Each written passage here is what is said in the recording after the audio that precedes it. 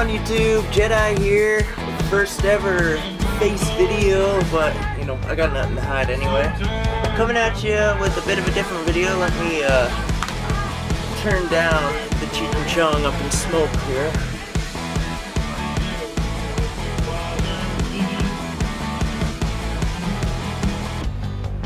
Just pause it for now. Alright guys, so yeah, coming at you with a different video. I may have mentioned in my last video that I was getting a rosin press. Well, bam!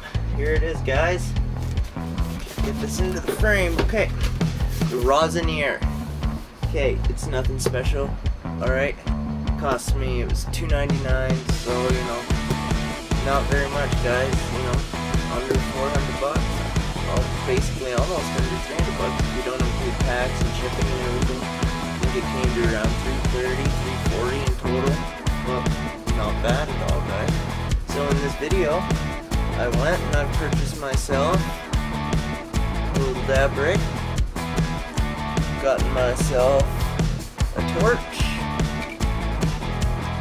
I've gotten myself a dabber. I've gotten myself some parchment paper. We're going to take this thing out and we're going to play around with it and we're going to see what temp is best for pressing rosin. We're going to smoke some rosin.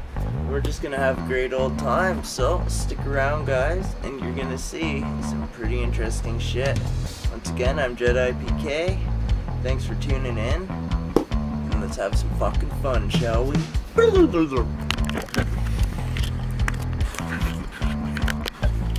Alright, YouTube. So, I'm back. I've got the press all set up. It's good to go. As you can see, got it heated up. It's at 188, 183. I actually only have it set right now to 175, so that's one thing I can say right there, guys, is it does get a little hotter than it, like, you know, it gets hotter than what you set it to, but I guess, you know, that's something you're gonna deal with.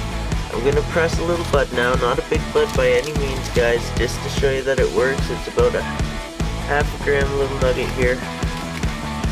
And so the machine had a locking mechanism that when you came down, it would lock down into place and you didn't have to hold it. But I wasn't getting enough pressure in my presses and I was literally getting nothing and I was pissed, guys. So I ended up having to move the bottom plate up a little bit.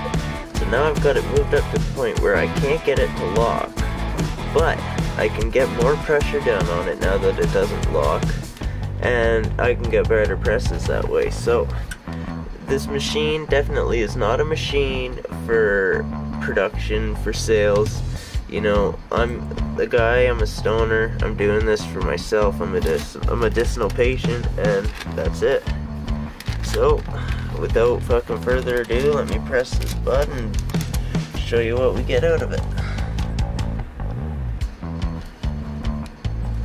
So, back just like so.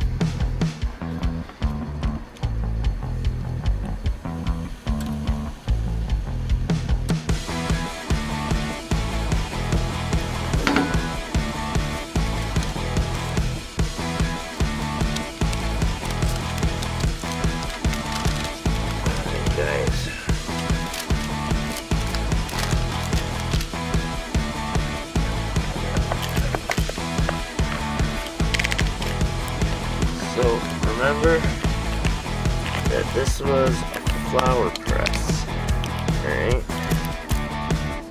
I'm gonna get you into some better light here.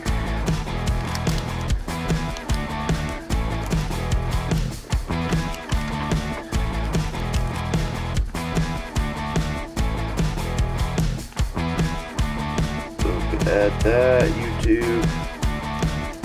We have some pretty impressive results there, I must say, for a small little bud.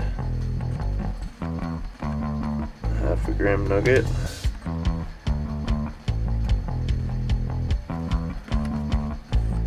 Right on. So, the rosin press works, you know.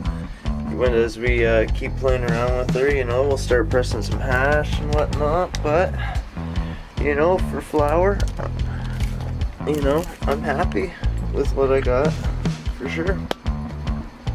So it is the Rosinier press, guys.